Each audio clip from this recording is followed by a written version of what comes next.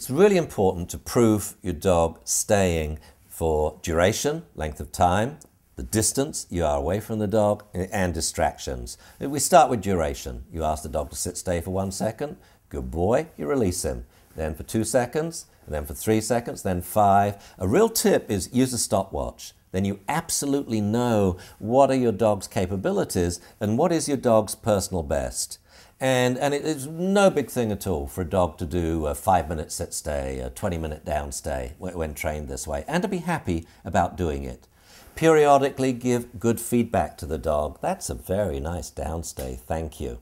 And you gotta be on the ball should that dog even think of breaking the stay. If his eyeballs go like that, you know next thing his head's gonna go like that, then his nose will go like that, and then he will go like that. He's gone, he's history.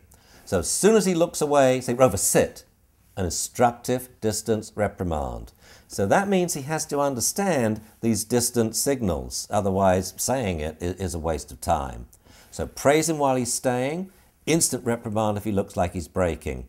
Then we practice at a distance. You step back from the dog, you come back, you praise him. You step back 2 steps, come forward, praise him. Then 3 steps, 5 steps, 10 steps, and so on. We do it progressively because you leaving the dog will make him want to break, and then you coming back to the dog will make him want to break because he thinks the stay is over. So practice leaving, coming back till you get to great distances, until you can walk round him when you're 25 yards away or 40 yards away or 50 yards away. Then distractions, bit by bit. Think of the things that will make the dog break. Basically, the hardest is if you act silly or if you get down on the ground. If you try and get down on the ground on all 4 paws and go up to your dog and kiss him on the nose, he's likely to break. So do these things very, very gradually. Then, of course, other people around, other dogs around, toys around, rolling tennis balls, dropping food treats, and all stuff like that. And very important to proof your dog against someone shouting, "Come here!" You don't want your dog to run to them, do you? No. That's why we always teach a dog, Rover, sit.